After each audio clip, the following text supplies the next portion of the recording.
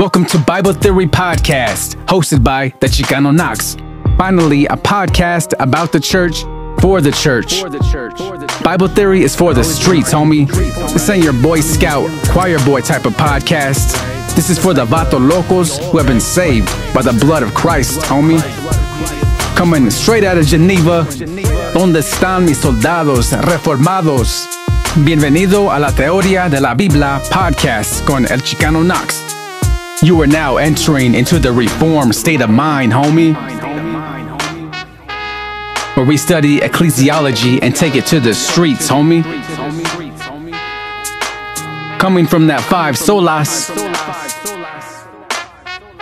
coming from that reformed underground railroad, homie. Coming from that West 1646, ese.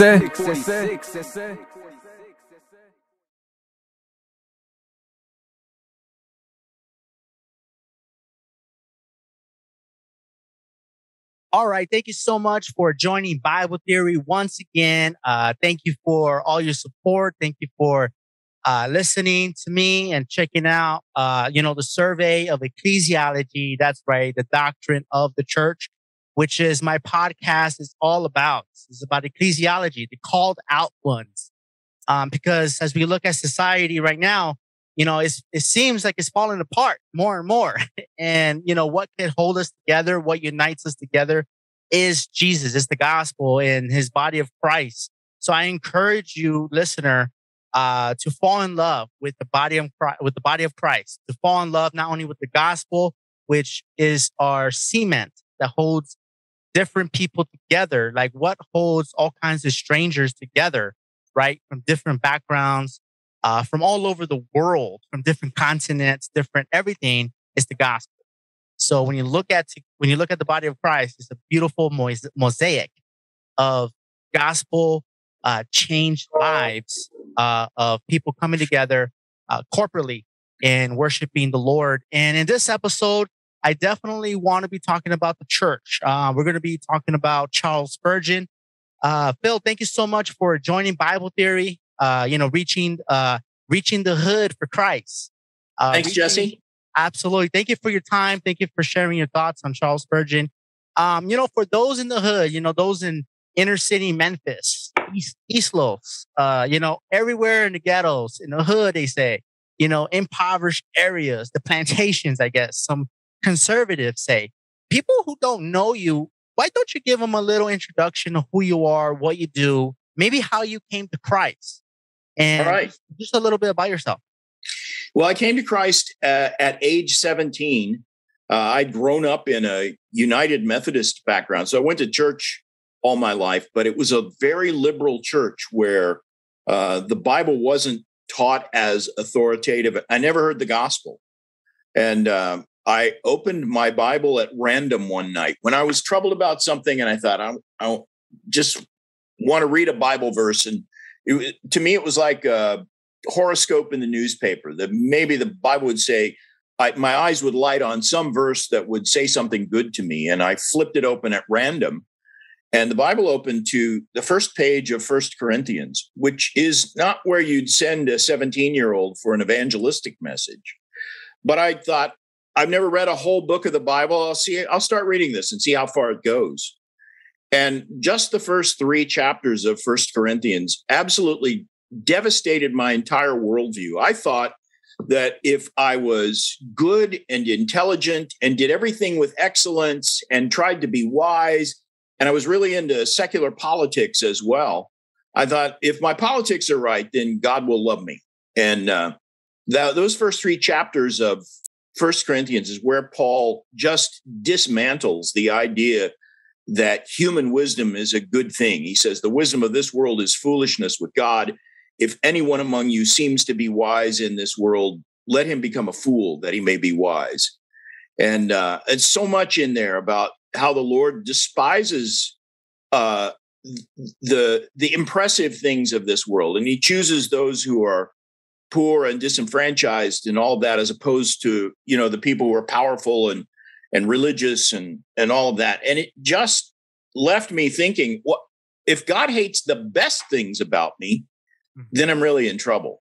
And so I kept reading First Corinthians and got through at least chapter 12, where, and I didn't understand much of it, but there were things along the way that made sense, that continued to convict me and point me to Christ. And in chapter 12, that's where Paul says that no one speaking by the Holy Spirit can curse Jesus, and no one can say Jesus is Lord except by the Holy Spirit. And again, I didn't understand the context of that or what it meant, but I understood enough to know what Scripture is saying is that Jesus is Lord, and I need to bow to him and let him basically take the wheel of my life. I'd always sort of lived by that bumper sticker of philosophy that God is my co-pilot. And that text made me realize, you know what, I need to switch seats with him. And so I did. And an amazing thing over the next few days, things happened to me that had never happened. A guy gave me a gospel tract in the shopping mall, and it had a pretty good explanation of the gospel in it. And then a friend who I barely knew called me up and just at random invited me to an evangelistic crusade. He went to a church where they were kind of legalistic, and they told everybody in the church, you must invite at least one person to this. And so I think had looked through the list of his friends and figured I was a friend he could afford to lose.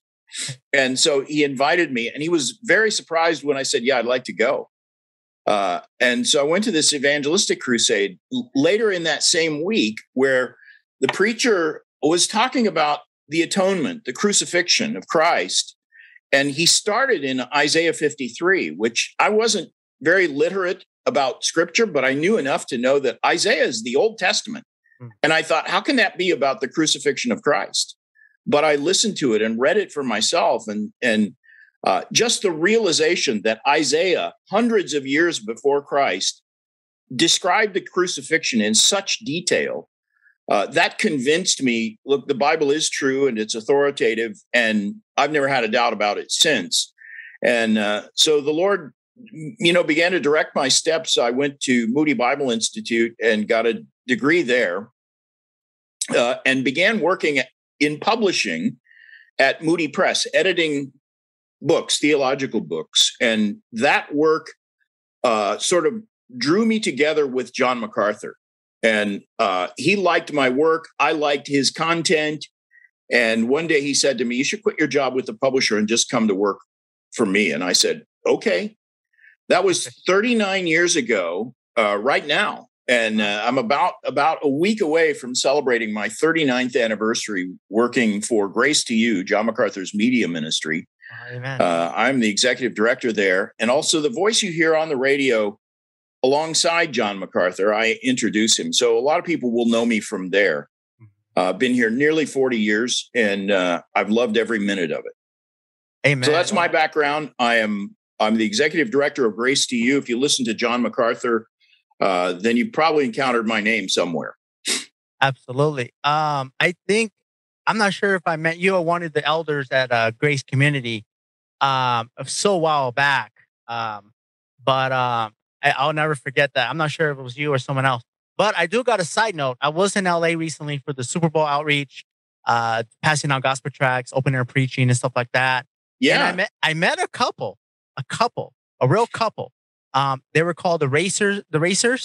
It was Dory and Rich. And they've been going to Grace Community for several years, many years. So they told me to give you a shout out. And all right. Yes, I know them. Yeah. So I was working with them. I had the privilege to get to know them. What a lovely couple.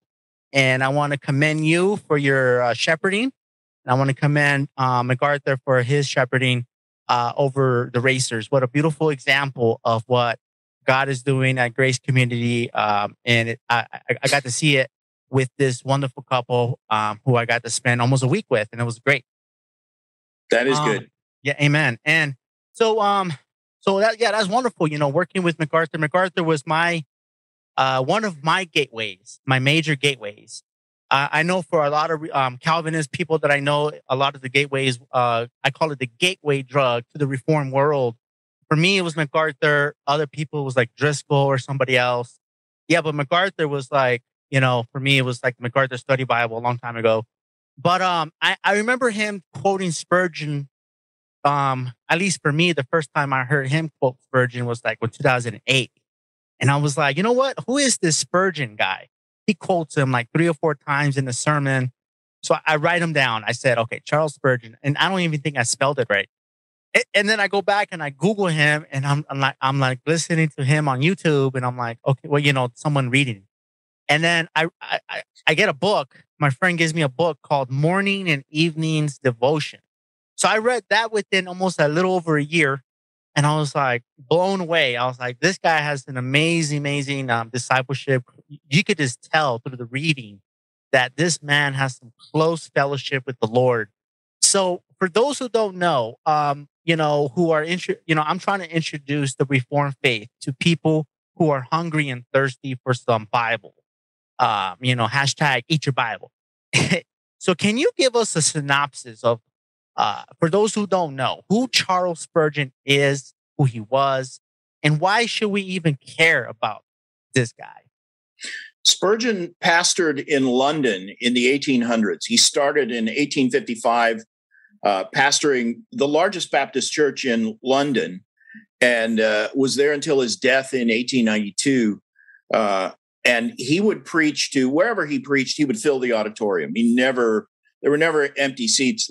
Usually people turned away. He was the most popular preacher of his era, the most famous and influential. All his sermons were transcribed by hand and published verbatim within a week after he preached them, and distributed literally worldwide. So all of his sermons were recorded, in print. Sadly, nobody ever recorded his voice. But all of his sermons, we have a pretty thorough record of about 3,500 sermons that he preached in his lifetime. And it's some of the best preaching you will ever find. He is, in my view, from the time of the Apostle Paul until now, there are 2 preachers that stand out as just absolutely phenomenal preachers who we will never see the likes of them again.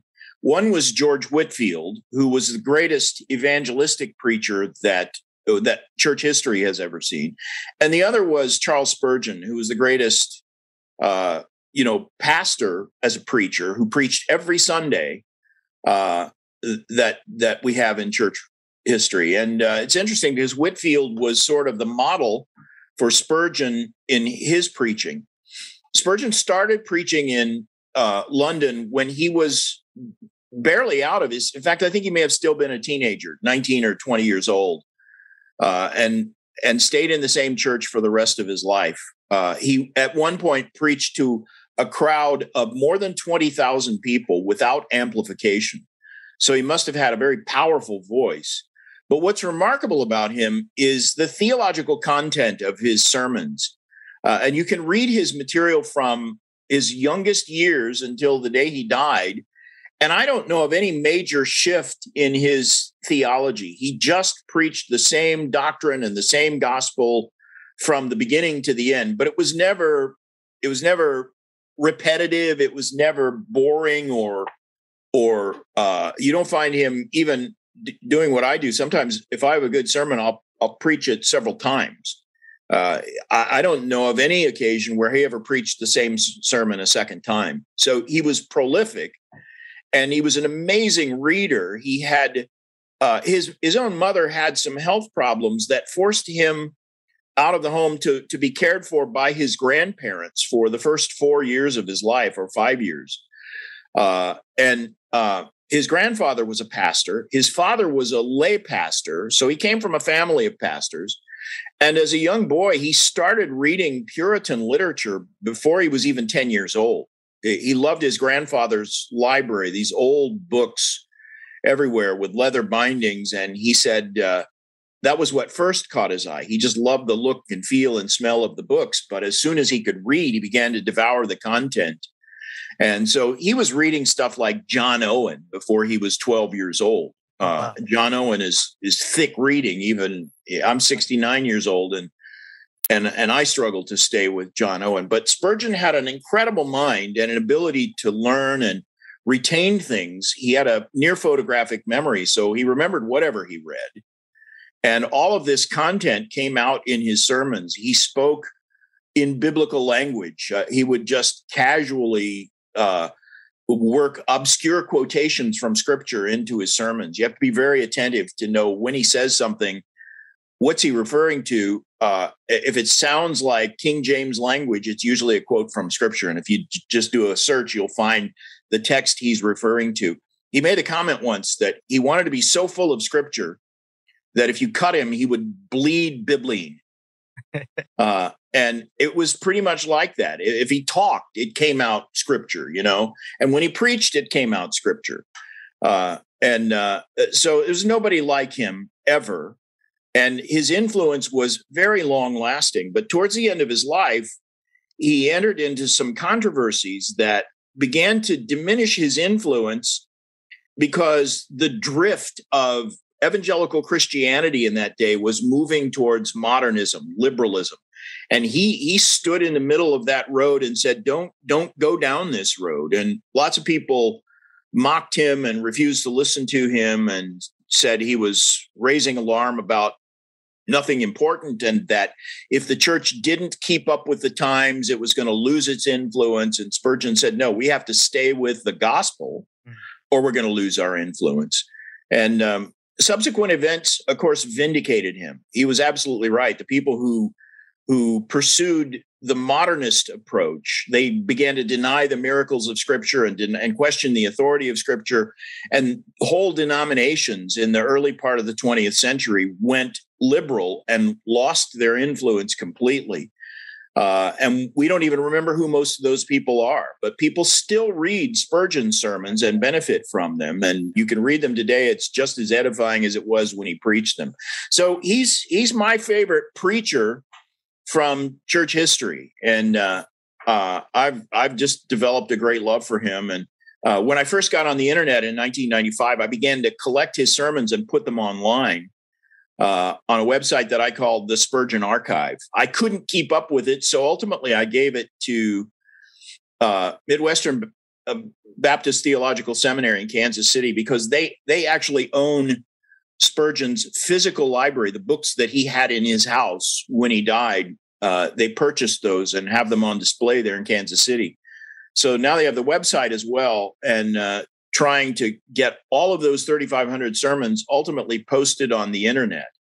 Most of them are there now. So, but I started that project back in 1995, and that was at the beginning, really, of my love for Spurgeon and my studying his life. So I've been doing that for, what is that now? Nearly 30 years. Yeah, it's almost 30 years. Almost as some of my audience is alive, as long as they have been alive. Yeah. Because most of my demographic of listeners is between 24 to 34 years old.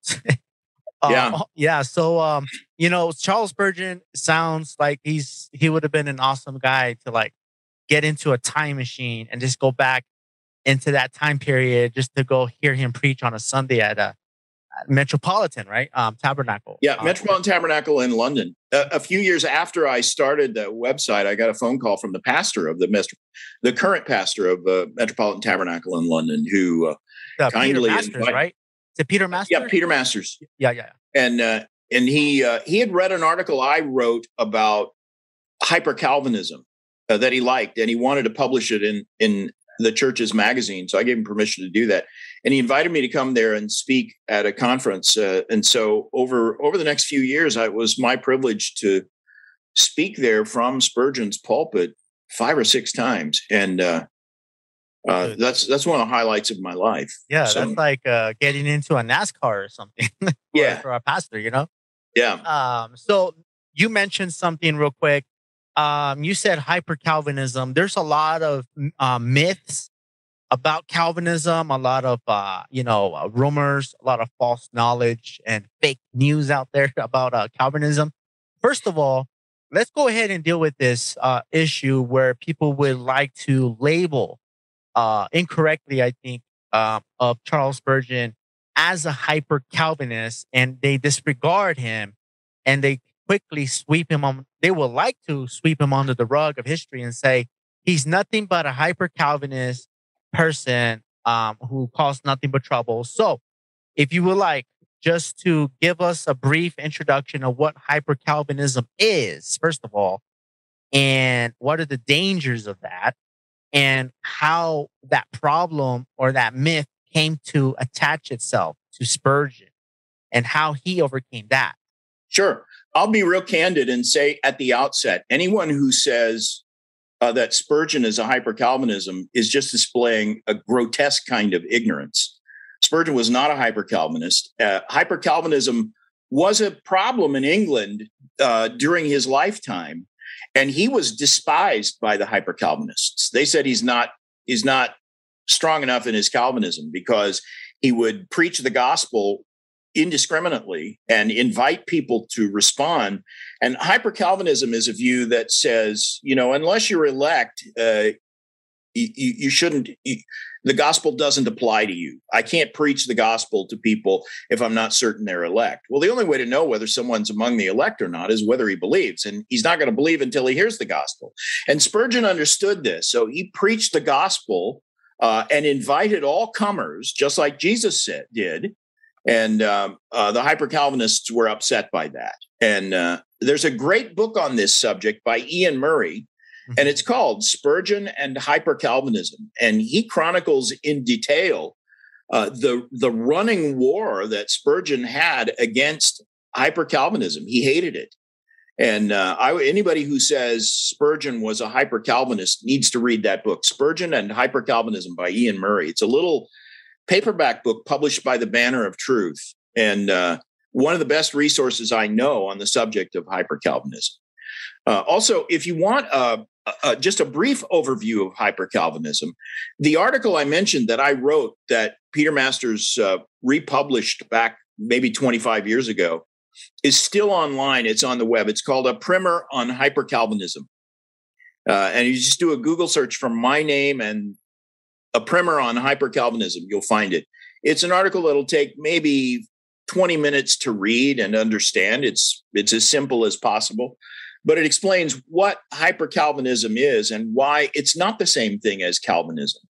Now, the reason people would say that about Spurgeon, or you or me or anyone, is there's a tendency, I think, among people who lean towards Arminianism, which is the polar opposite view of Calvinism. There's a tendency among Arminians to label anything that has any hint of stress on the sovereignty of God and the doctrine of election. They'll label it hyper-Calvinism and claim that we are, undermining evangelism and all that. I mean, you told me you were here in Los Angeles just a couple of weeks ago for the Super Bowl, evangelizing people. So, it'd be pretty hard to tag you as a hyper-Calvinist because you're so devoted to evangelism. Well, the same thing was true of Spurgeon.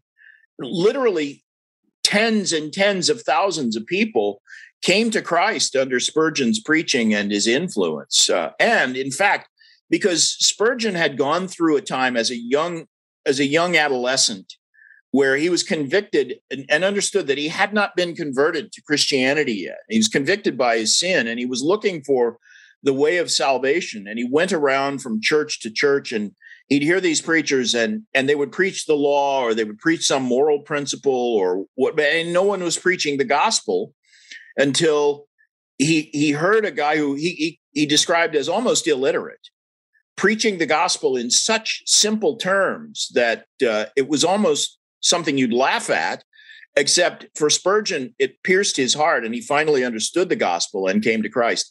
And so he resolved early in his ministry that he would never preach any sermon without also including the gospel.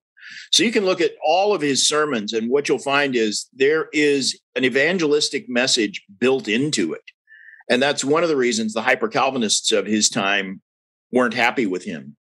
So anyone who says Spurgeon was a hyper-Calvinist simply doesn't know what he's talking about.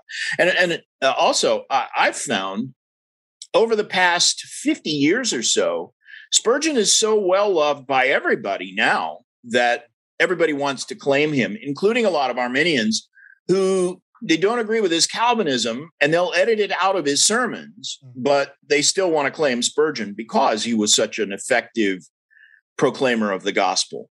And so he's a good model for not only Calvinists, but also a rebuke to both Arminians and hyper-Calvinists alike. Yeah. For those who don't know, Calvinism, I would say, is a true representation of what the gospel is found in the Bible. So, right. Spurgeon said it like this, and sometimes he'll be quoted out of context and these words will be twisted, but he said, Calvinism is the gospel. Now, what he meant by that was not that if you're not a Calvinist, you're not saved. He didn't believe that. And in fact, expressly said that he believes heaven will be full of people who were Arminians here on earth. They understand the gospel, but they're inconsistent in the way they treat the sovereignty of God and all of that. I agree with Spurgeon on that. I expect to see a lot of my Arminian friends in heaven, but I also agree with his statement that Calvinism is the gospel in this sense. And here's what he meant: that the heart of the gospel is the idea that salvation is God's work, not mine. I don't save myself. God saves me. And that is the message of Calvinism. I wouldn't be saved at all if God hadn't chosen me and drawn me to Christ and paid the price for my sin and awakened me so that I could believe. In other words, he did everything that was necessary for me to be saved, and I don't get credit for any of it, which is exactly what Paul is saying in that famous text in Ephesians 2, when he says, you're saved by grace through faith, and that not of yourselves. It's a gift of God. That's the message of Calvinism in a single verse. And that's what Spurgeon was saying. So the heart of Calvinist theology is that salvation is the work of God, not the work of the sinner. And that is the gospel, isn't it? Right. It is an amazing gospel. And for me, I didn't find myself resisting to that idea. And what I love about ministering to supposed rejects, supposed people who have, tattoos on their faces versus people who don't have tattoos on their faces, because trust me, I preach to a lot of people, for example, in Venice Beach and Huntington Beach, who have tattoos on their faces, and a bunch of people who don't have tattoos on their faces. And the people who, to me, in my opinion, who were most receptive to the idea of total depravity, to the idea of sovereignty of God, the most two hurdles for people, I guess, would be the people who have tattoos on their faces. Because in my experience, they understand their depravity. Yeah. In fact, that is precisely what Jesus meant when he said, those who are sick need a physician, not those who are well. Yeah. And that was a barb aimed at the Pharisees, who were fastidiously religious, but unbelieving. And so they were lost, and they were more lost than the publicans and prostitutes that Jesus ministered to, because of their religion. They thought they didn't have any need for a savior. Whereas the people who had plumbed the depths of sin understood that they couldn't save themselves. They couldn't earn forgiveness for the shameful things they had done, and they needed a savior. And so when Christ came promising salvation by grace through faith, saying it's the work of God, it's not something you can do for yourself, they responded. I mean, this was his message to Nicodemus. Nicodemus comes and tells Jesus how great he is and everything. And he's a leading Pharisee. So he's one of the most religious people in the country. And Jesus says to him, unless you're born again, you won't see the kingdom of heaven. Right. And Nicodemus understood, I believe, exactly what Jesus meant when he said, can I crawl back in my mother's womb and be born again? He wasn't suggesting that he believed Jesus was literally saying that. He was making a comment about the impossibility of saving himself. He was saying, look, if I need to be born again, that is not something I can do for myself.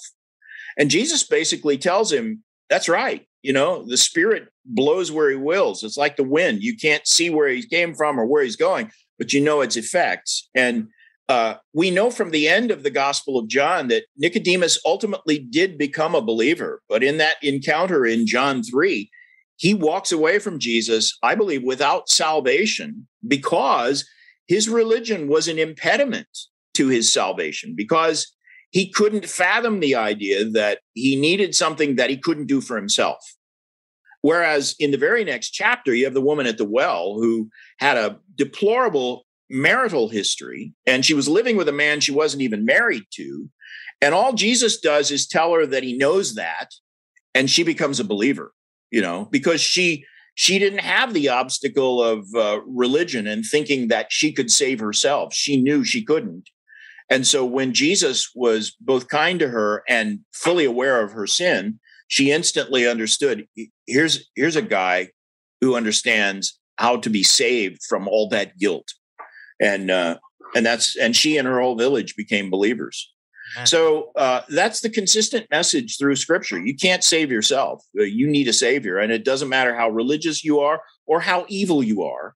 You're lost until you trust Christ and let him save you.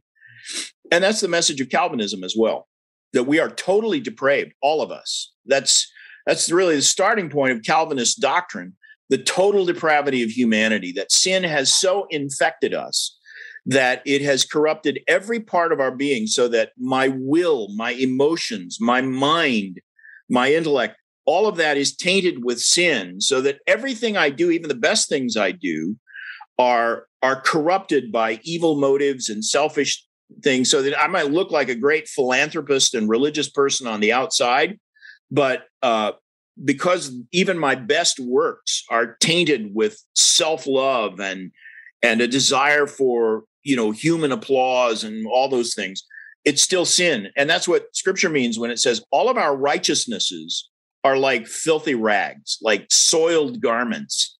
And it uses a word that's vile there. It's saying that's how good. It's the very thing I learned from reading 1 Corinthians. God hates even the best things about us because they're tainted with sin. And he's so pure and holy, he can't look at sinful things with approval. So even the best things we do are enough to get us damned to hell forever.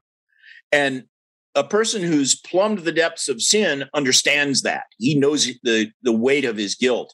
A person who's religious and prim and proper may not feel that. So actually, when it comes to responding to the gospel, those people with face tattoos and troubled lives actually have a step up on the people who think they're really good because they're religious. Yeah, even those who are not religious in the outward sense. Yeah. Even though Paul says everybody is religious in their own way, suppressing the truth and suppressing it in their unrighteousness in Romans 1.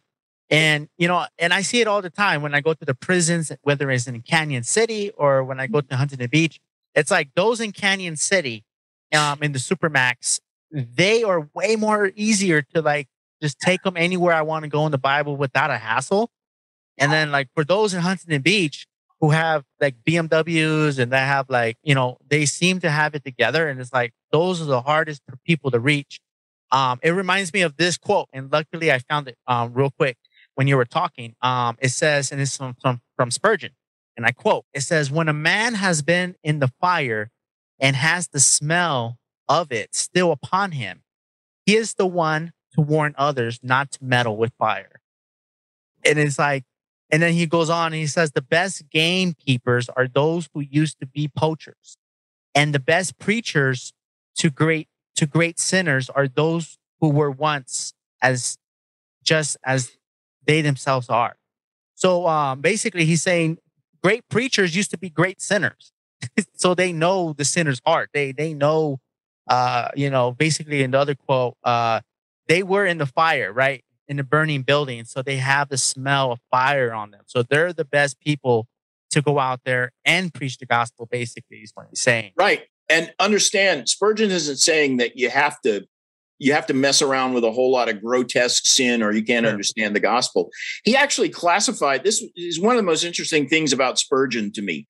He classified himself as a great sinner. Well, the reality is he was born into a pastor's home, raised for the earliest years of his life by his grandfather, who was also a pastor, reading Puritan works before he was 12 years old.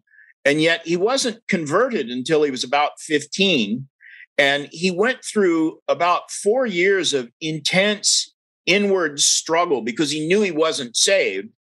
And he felt the weight of his sin, it couldn't have been gross sin because he was just a little boy, but he was so troubled by any sin that he just he lived under a dark cloud for about 4 years. And so when he finally found the gospel, that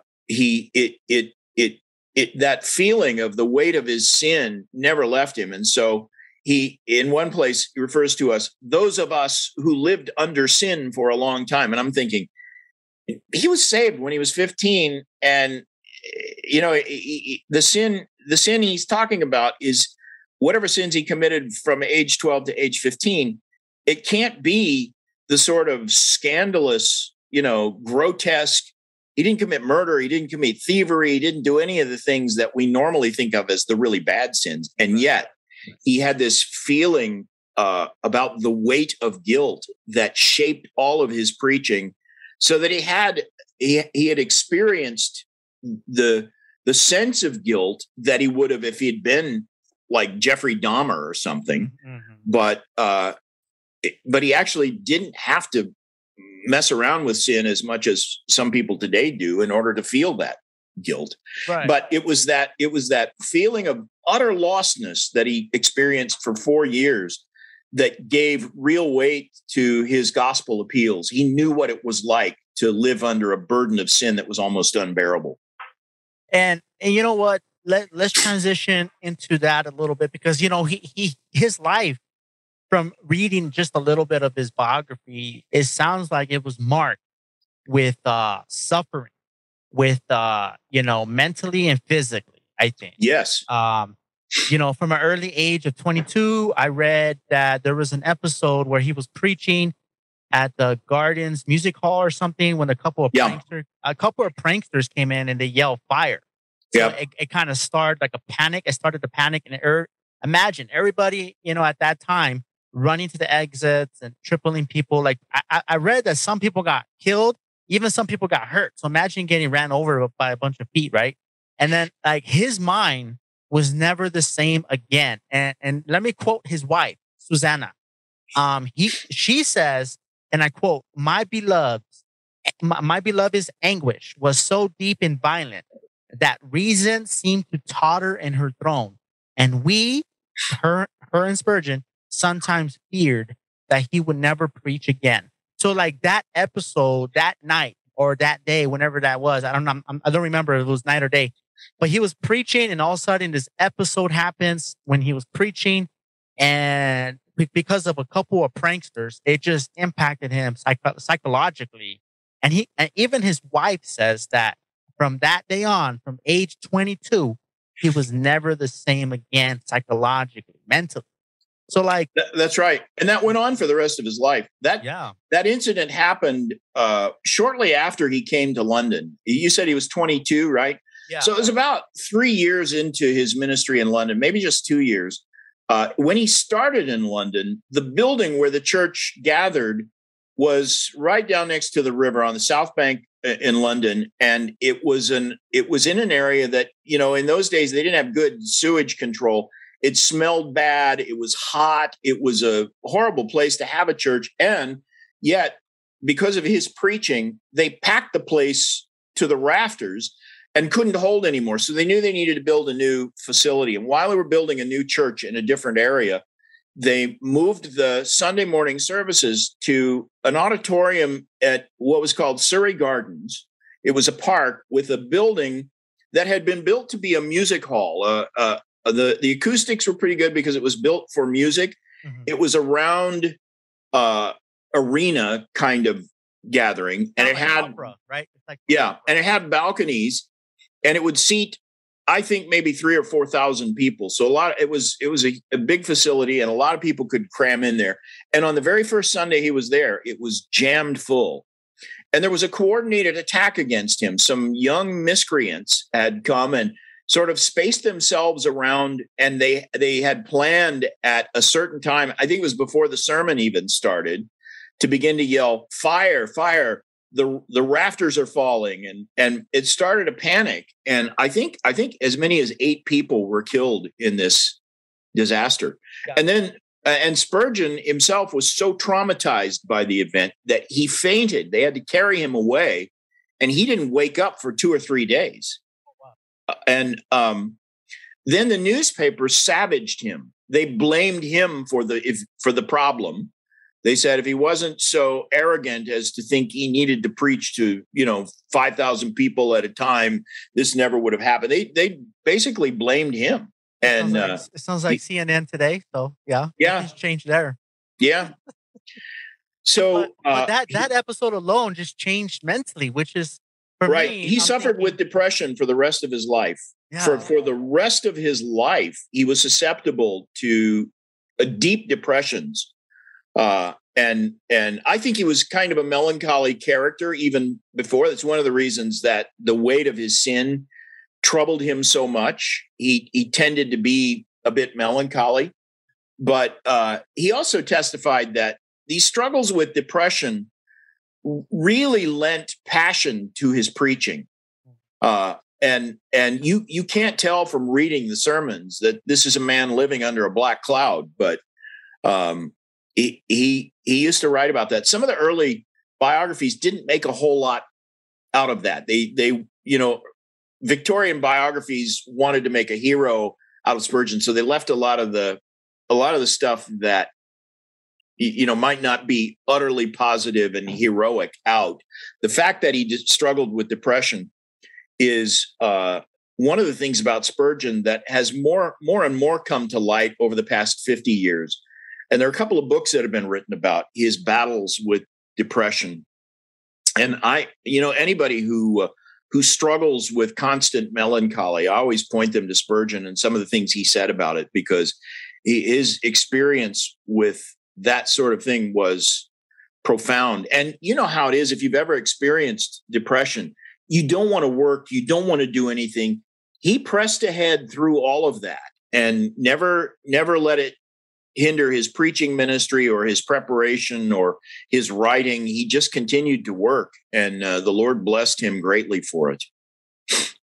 Yeah, amen. And then it didn't stop there, right? Because a lot of people like to think, Calvin and Luther and Spurgeon, they lived a rosy walk in the park life. It's like, well, no, if you actually read their bios, they actually suffered a lot of like personal trauma and like mental trauma. Like Calvin lost a couple of his wives and kids, and Luther lost a bunch of people, lived in the bubonic plague, for example, something that's a true plague, by the way. And then, Spurgeon suffered physically as well. So not just mentally, like with depression and stuff like that. Like I think from age 33, from what I read in his biography, he suffered from kidney gout. Yeah, kidney inflammation, which is called Bright's disease, aka gout. And then a bunch of other stuff that I can't even pronounce because I'm not a. Yeah, I think it's possible that the gout was a side effect of his Bright's disease. But you're right; he had both Bright's disease and gout. Gout is a sort of an arthritic pain that's caused by uric acid in the blood, and it's painful. I've had gout. For me, it only affected my big toe, but it's debilitating. It causes your joints to feel like they've just been like somebody's hitting with a hammer. It's serious pain, and he suffered with it all the time. And then Bright's disease, and that plus the stress of some of the theological controversies that he had to deal with, I believe took his life fairly early. I think he was in his 50s when he died, which is young, and yet he looked and sounded like an old man. He walked with a cane. This all took a great toll on him physically. And on top of that, his wife was a longtime invalid. She had born twins. He had twin sons, the only offspring Spurgeon ever had. Both of them became preachers. But something happened in the process of childbirth that left her unable to basically go out or travel or whatever. So she was a homebound invalid for most of their married life. And she spent her energies sending out books all over the world to pastors. And it's not unusual these days even to find old first edition books by Spurgeon on eBay. that include a signature from Susanna Spurgeon, an inscription that she would write by hand as she was sending these books out to pastors. And so that was her ministry. She had a book ministry that was incredible. Yeah. And she filled the world with Spurgeon's books that she sent out freely. And Spurgeon, also because of his infirmities, during the winters in his later life, for the last 15 or 20 years of his life, he had to take the winters off and leave London at the peak of the cold season and go to the south of France where it was warmer. Mm-hmm. That's where he ultimately died on the French Riviera in a small hotel room there. He died. Yeah, a lot of English people go south, Spain, Portugal, stuff like that, because this is warmer weather. Let's talk about one of the most bitter fights of his life, and it's called the downgrade controversy. And I think it all started from an article, from what I understand. It's a little confusing in terms of who started it or what, if you want to trace it to its beginning. But it's called the downgrade controversy, and it's called, some say it's the most bitter fight of his, one of those oppositions that he ever faced. First of all, what is the downgrade controversy? How did it start it? And how did he get out of that?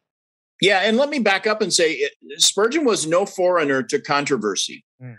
Because he believed so firmly in the authority of Scripture, it often put him in positions. He didn't like to start fights, and he didn't enjoy fights, but he would not back off from truth, even if some alternative view became popular. He'd fight for the truth. And he had so many conflicts over doctrine over the years that it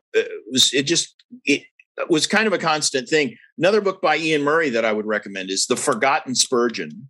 It's an older book, was written, I think, probably in the 1950s, where Ian Murray chronicles all of the doctrinal controversies that Spurgeon had from the time he was young until the end of his life. So he was a fighter, an unwilling fighter, but willing to stand for the truth. And the biggest conflict he ever had, as you said, was the downgrade controversy. This started, I think, around 1887 or thereabout. He published this magazine called The Sword and the Trowel. And the lead article one month was an article called The Downgrade. And it was written by a friend of Spurgeon's. Robert Schindler was his name. He was a fellow pastor. And Schindler was a student of church history. And he was pointing out that there were cycles of decline and apostasy among Protestants that went all the way back to the beginning of the Protestant Reformation with the Socinians. Socinianism was a heresy that cropped up during the lifetime of Calvin.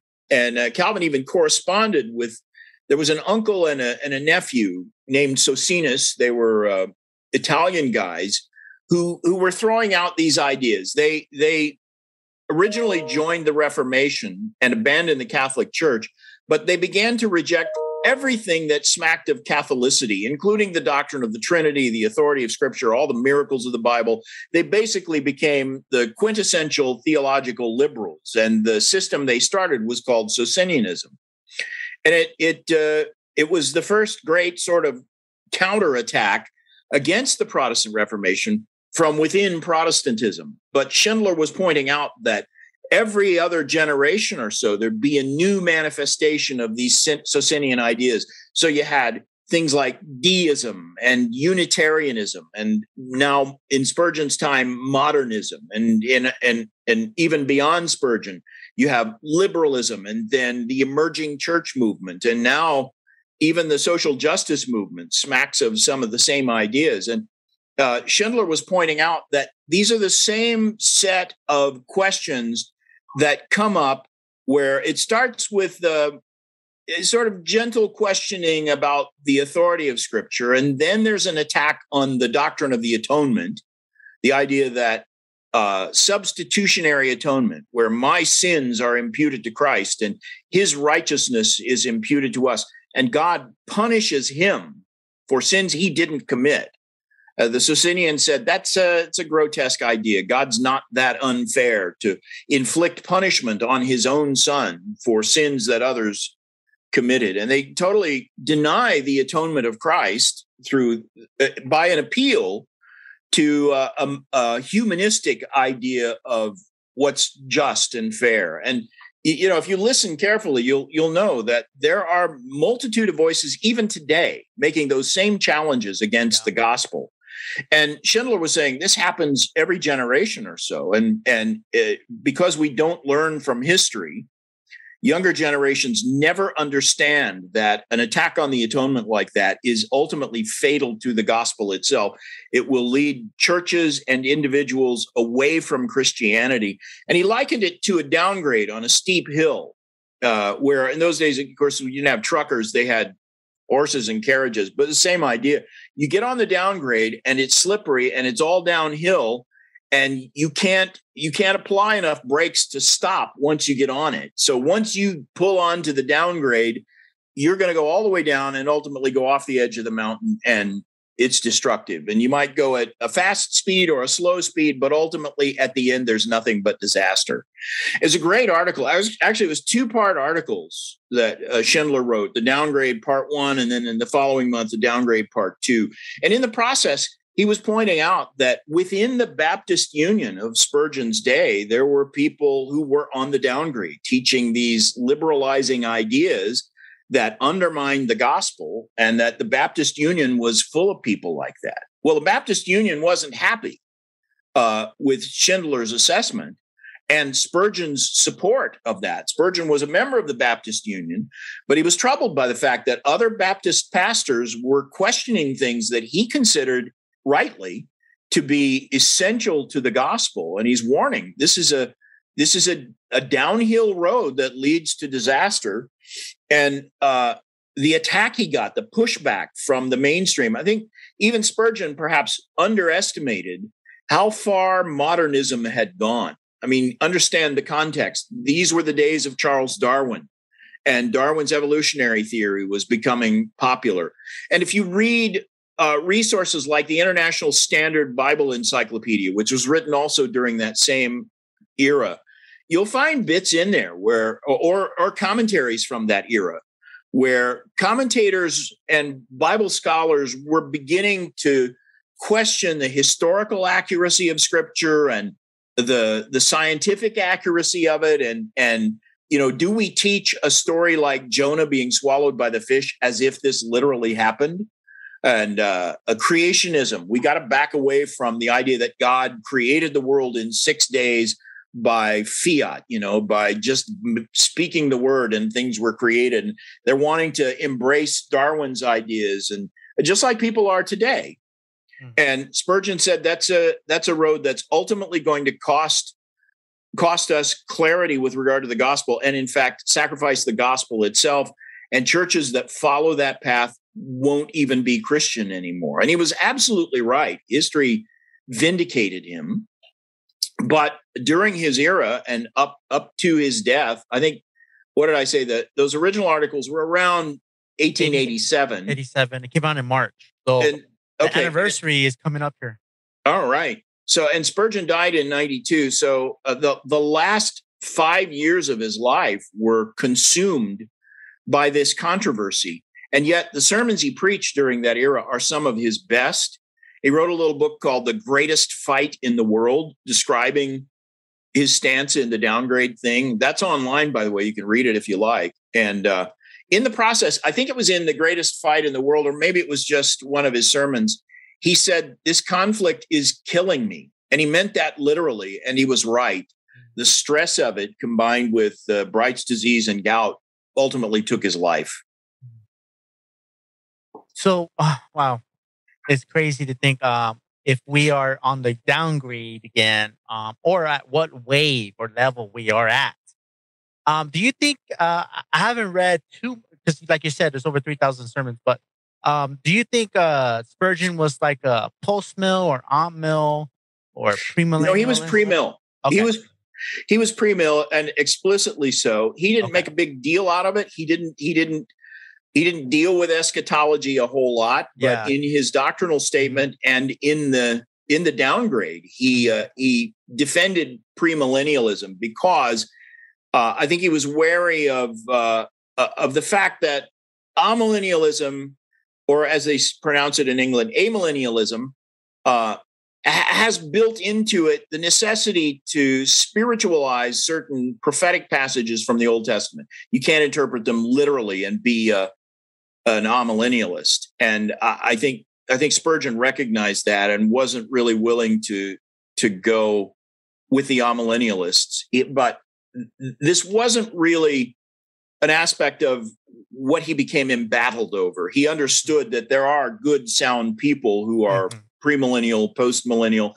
He read a book by a preterist at one point and was way more positive about it than I would have been. Preterism is the idea that all of the prophecies in Matthew 24 and the book of Revelation were fulfilled around AD 70 when the Romans sacked Jerusalem, that all of those disasters that are described in the book of Revelation and the wars and rumors of wars and stuff like that in Matthew 24, all of that refers to the Roman sacking of Israel. That's preterism, and that's also prevalent today. Spurgeon read an early preterist work and said he found it intriguing and partly convincing, but he didn't become a preterist. He was premillennial, I think, until he died. But it was historic premill. He wasn't right. It wasn't dispensationalist premill, so he wouldn't have been the same kind of premillennialist as John MacArthur or my own church's doctrinal statement affirms. A different kind of premillennialism, but it was still premillennial in that he believed Christ would return and establish his kingdom, whereas postmillennialists believe the church will establish the kingdom and then Christ will return. And amillennialists believe we're in the kingdom already. So, that's a thumbnail sketch of the differences. Right. And then the panmillennialist is like, it'll all pan out in the end. Yeah. Yeah. All right. Well, Bill, that was an awesome just intro. If somebody is listening and they want to make a movie of Charles Spurgeon, like a really good one on Netflix, that's solid, like a 10 episode and it's like faithful, trust me, I'm all yours. Like, I'm going to be the first one to watch that thing, binge watch it. So yeah, I hope and pray that somebody will make a real life show or a movie about Spurgeon, because his life does have character development. It has everything. It has romance. It has, his life has a little of everything. Controversy. Then it has like that death, that early death of someone dies young, so his life would be a perfect, really good movie. I would love to see one day. Yeah, I like the idea of a 10-part sort of miniseries on that. There are a couple of documentaries. If you do a search at YouTube, there are a couple of pretty good documentaries that chronicle the life of Spurgeon in, 45 minutes or so. There aren't any 10-part miniseries that I'm aware of, but there are a couple of good films out there.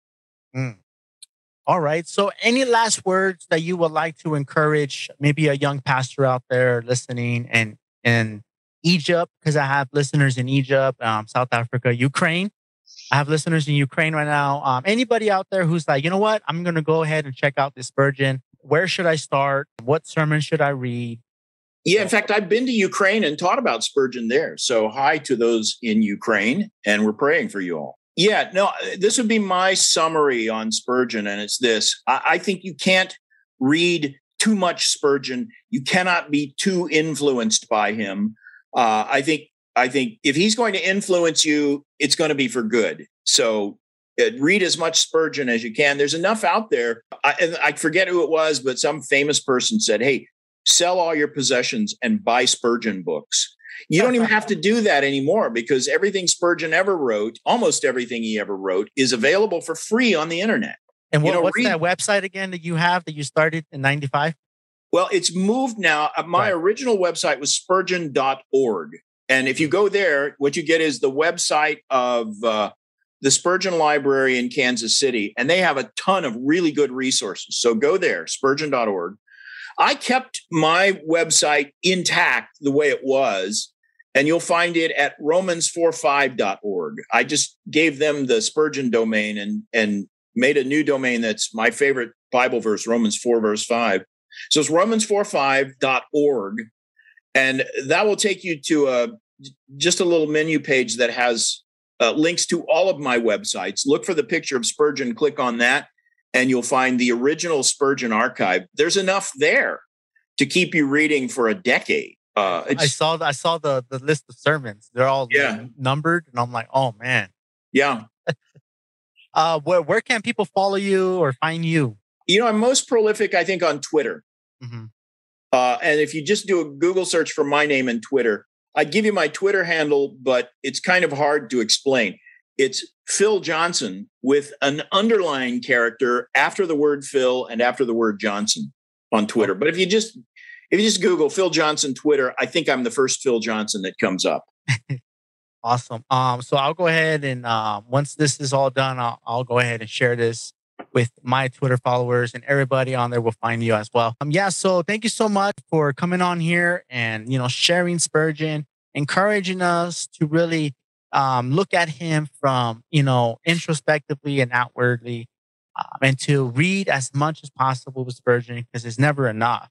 Yeah, thank you, Jesse. And thanks for the honorary degree. I should say I'm not a doctor. And this is one of the things about Spurgeon that's most fascinating, I think. I'm not a doctor because I never went to seminary. I went to Bible college and then got into publishing and never made it back to school, sadly. So I don't have a doctorate of any kind, and they don't even let me in the veterinarian without, So you're like a Dr. Pepper. No doctors, no doctorates, or maybe like a Dr. Dre. He's not a doctor. Yeah, that's right. And Dr. Phil is that fat guy on TV that gives people bad advice. So that's true. Just call me Phil. But what I was going to say about Spurgeon is he never even went to college. It's true. Everything he learned just from devouring books on his own. And yet his theology is impeccable. Like I said, it doesn't change from the beginning to the end of his life. Not that he was, stubbornly immovable or whatever, but he didn't preach on any subject until he had thoroughly studied it and mastered it and fixed his position. And he was not the kind of guy to be fickle. And as you read his sermons in order, you'll find in the early years, he studied theology proper and basic theological issues. And once he had all of that in place, he began to, sort of branch out into other subjects further away from, just basic Trinitarianism and stuff like that. So you can see the development of his theology as he preaches. He's studying while he's pastoring, and it just gets more and more profound and more specific as time goes. But it's a pretty interesting approach to, and I think the ideal approach to doing systematic theology in Scripture rather than using a systematic theology textbook. Amen.